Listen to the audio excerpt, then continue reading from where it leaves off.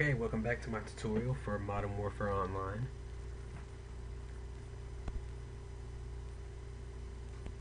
And today we'll be talking about weapons, custom classes, and maps. We'll start off with maps. Ambush is good for long to mid-range combat. It has a lot of buildings and stuff in the middle, but it's very good for long-range combat, especially if you're using light machine guns. Backline is good for basically all weapons. It's basically a great level for anything. Even snipers go there sometimes. Alright, moving on to the block.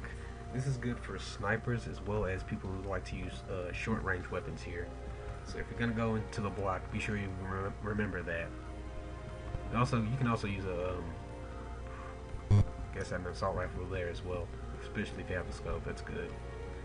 Now this is good. This is a very open area, good for light machine gunners and machine gun, basically any machine gun alike.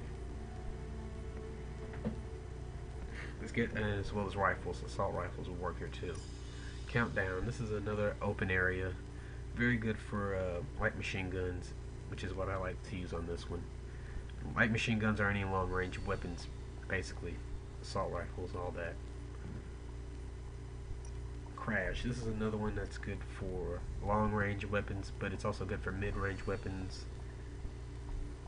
And I guess if you want to use short-range weapons to like storm the buildings, I guess that's about it. Crossfire. Good for long-range weapons. Very good for long-range weapons. And that's all about I got to say. Snipers like to come here a lot, though. Good place to start sniping. District, very good for short-range combat. Short to mid-range combat I recommend here. I use a shotgun and just go to town. Downpour, well, I suggest mid-range weapons here because they work best. You can also use a light machine gun or a submachine gun. This is another one of those long-range places, but it's very wide and very spacious, so I wouldn't suggest sniper, but if you're good at sniping, then go for it. The Galil is to really make up for cover here. Another good one that's good with long-range weapons and snipers, very popular with people who use assault rifles, I guess. There's even little tunnels that you can go. If you're able to navigate those tunnels, you'll win easily. This is mainly for private matches. Showdown, short to mid-range weapons work best here, especially if you're using silencers. With a short-range weapon, it's good for that.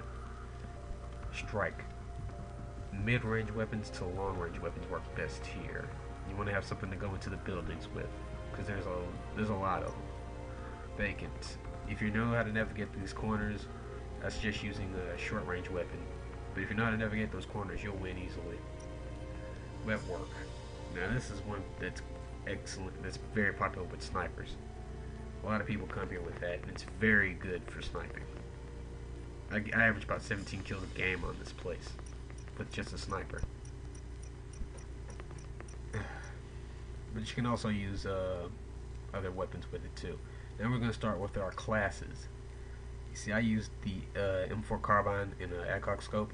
Strengthen the range, and I got 3 frags, Juggernaut, and Last Stand. This is basically my survival class. This is what I use if I don't want to die too quickly. I guess that's what I wanted to say. That's basically your this is basically your storming one right here. If you want to go into houses and stop snipers, this is basically my anti-sniper gun right here. Those of you who can't snipe or don't like snipers, I suggest using something a little similar to this. Bomb squad to keep so you don't run into many traps. UVA jammers so they won't be able to see you, and smoke grenades. I use stun in that one though. This is basically for This one's basically for close quarters combat. I got Juggernaut and stun grenades to make up for my lack of accuracy with the shotgun, which is very good because the shotgun doesn't have much accuracy at all, but it has a lot of damage. And extreme conditioning is good for running away. Your opponent won't be able to really keep up with you with this one. Aside from its range, you can just run up and shoot someone. Now this is a good one this is like my heavy assault, my long range murderer. bandolier, sleight of hand, and martyrdom. The sleight of hand is basically pretty obvious for because light machine guns are very hard to reload, very slow at least. You want to use sleight of hand to quicken, step up the pace a bit. Martyrdom, just in case anyone gets close to you. You also want to use steady aim as well, just in case. If you don't have martyrdom, use steady aim. That's the next best thing I can, to me at least. Now we move on to the sniper, I believe. There we go.